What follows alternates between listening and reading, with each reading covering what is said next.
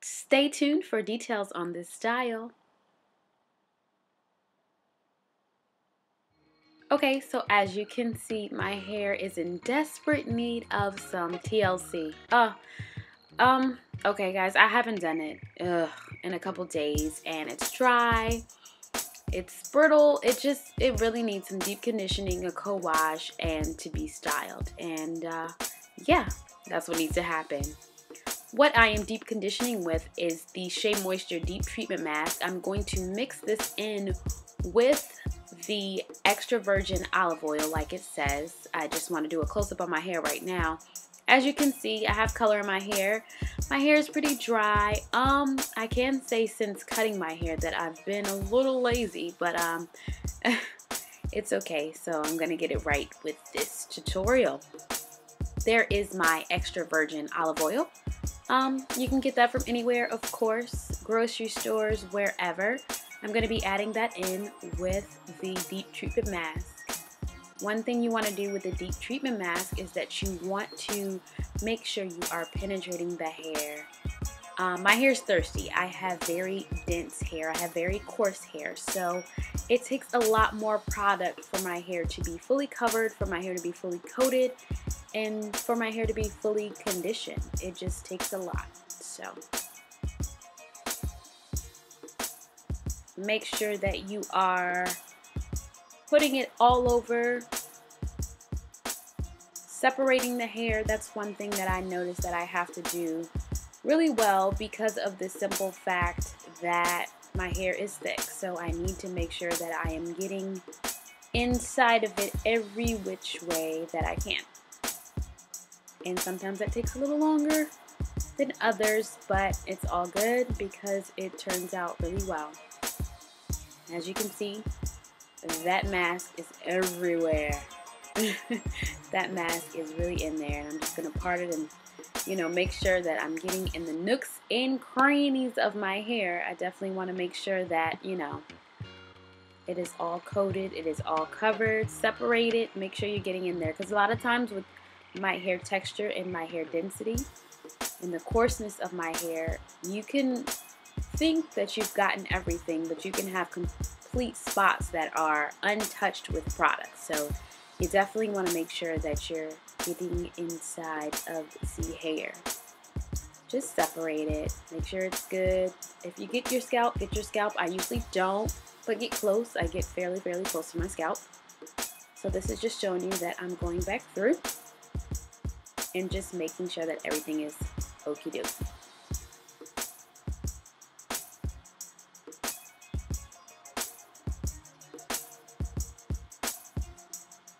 Okay, so right now I am adding my EVOO. As you can see, it's all over my hands. Starting in the front, that's just what I do. I always start in the front. There's no rhyme or reason as to why. That's just my thing. I like to start in the front. I want to make sure that this goes all over, so I'm just going to put that all over. Now, here's the fun part.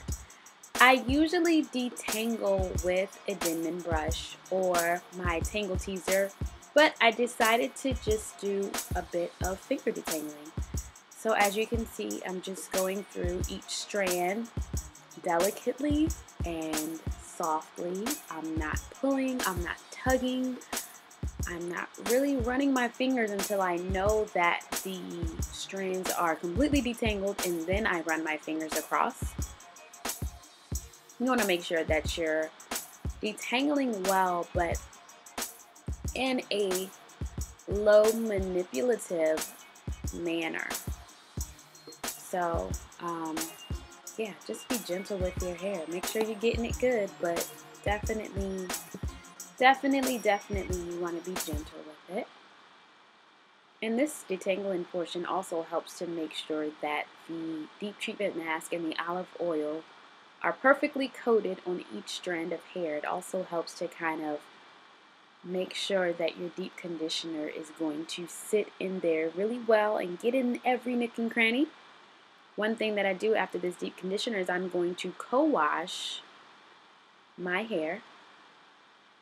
So what I hadn't told you guys is that this is my favorite product that I use, Naokeidoe Creation. This is their Detangling Leave-In Conditioner in Peppermint Tea Tree. Now, these are my staple products, Naokeidoe Creations. Shea Moisture is definitely my backup, so it's good that I had that. Right here, my hair is detangled.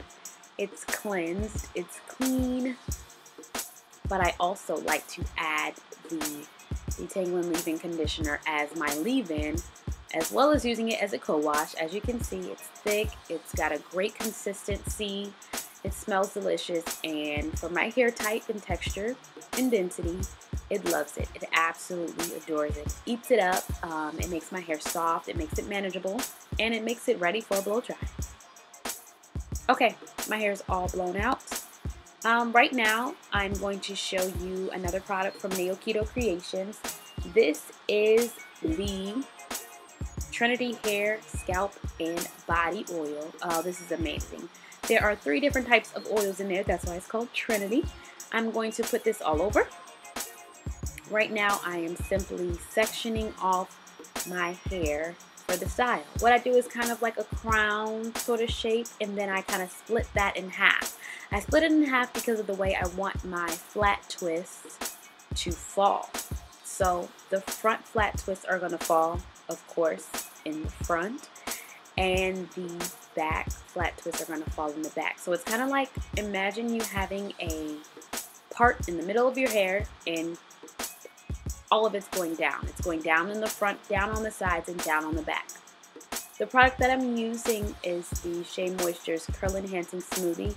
I really like to focus on the ends of my hair when I put it in, but I definitely do get all over. And I am just simply flat twisting on down. Just go on down with the flat twist. I'm using the, just going to tell you this in advance, I'm using the peach colored rods. I found that with the size that I like to do the flat twist with this style, they work really, really well.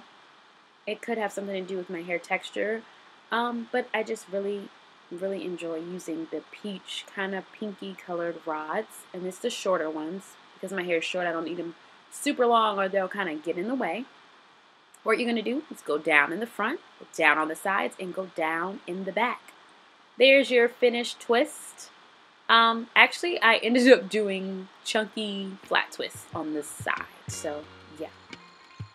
Here we go. Finished product. You guys, thanks so much for watching. Make sure you use your pick to pick out your hair. Yeah, I've got some spots I need to touch, clearly. And, yeah, that's kind of it. I noticed that my hair is a little tighter. I kind of rolled the rods a little more tight than I usually do, but that's okay. And this is actually a couple days later. That style, well, the flat twist and the twist stayed in my hair for a couple days. So, but usually it's a little more loose and everything like that. But yeah, that's the gist of what happens with my hair. So you guys, I want to thank you for watching and tune in for more. You throw some rods in your hair at night and you don't know how they're going to turn out, and you just put them right here. The back is done with my